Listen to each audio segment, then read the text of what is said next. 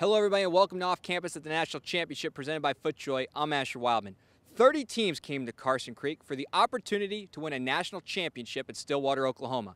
After 54 holes of stroke play and 3 days of match play, the Augusta State Jaguars defeated the Georgia Bulldogs 3-2 to win back-to-back national titles.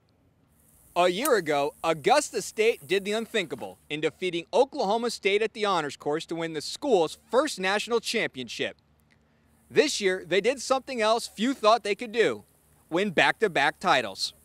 You dream of winning one national championship as a coach. You never think in your wildest dreams that you could possibly win two, and to do it in this dramatic fashion, this setting is remarkable. And everything fell into place once again, and we all played well when we needed to under pressure, and we got it done. Just pulled it out.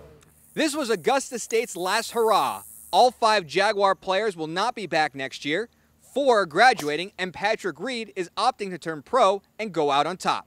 We're saddened by it, all of us leaving. I'm leaving this afternoon, and everybody else is leaving tomorrow morning. And I think Henrik's leaving the following morning after that to go to Palmer Cup. So we're all going different directions, and unfortunately we don't get to celebrate together. In the final matches, Georgia won 2. One by Bryden McPherson and the other by Russell Henley. Augusta State's 3 wins came from seniors Carter Newman, Mitch Kravolich, and junior Patrick Reed. I mean, he made a couple long putts to save par, which kept him in it. And then on the last hole, I mean, he hit it in the water, unfortunately, but at the same time, I mean, I was over here clowning around over here in the rough and almost dunked it in the water myself. Yeah, Hud hit it really well, but he didn't really make the putts at the start, which probably hurt him because his run kind of came and all that did was get him back to square. So, I mean, he's a great player and he hit it amazingly. It just really didn't fall for him today. For Georgia, it's the end of an era for their big 3.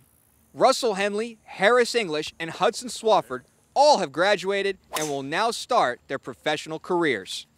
For those 3 guys to be able to make a run in their finale, that was pretty special. I know that'll be a memory they'll take with them forever, and and that's what I tried to tell these guys. They had a great run. There's nothing to be ashamed of. All the people back in Athens are proud of them, and they got bright futures ahead of them. Been here 4 years, Hud's been here 5. I mean, it's been good. Good team chemistry. We're all hoping to go pro in the next couple of months, so I hope we're going to continue that friendship. Last 4 years with these guys, man, you can't replace it. It's been a dream come true. Win today would have topped it all for sure, but be here, be in a position to do it is still awesome. Won 2 SEC championships and a lot of tournaments, and I've gotten better every round I've played for Georgia, so no regrets looking back. And fortunately, didn't come away with the big one this year, but at least we gave it a good shot.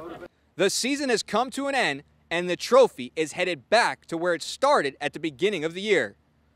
Augusta, Georgia, home of the 2-time national champion Augusta State Jaguars. For Off Campus, I'm Asher Wildman.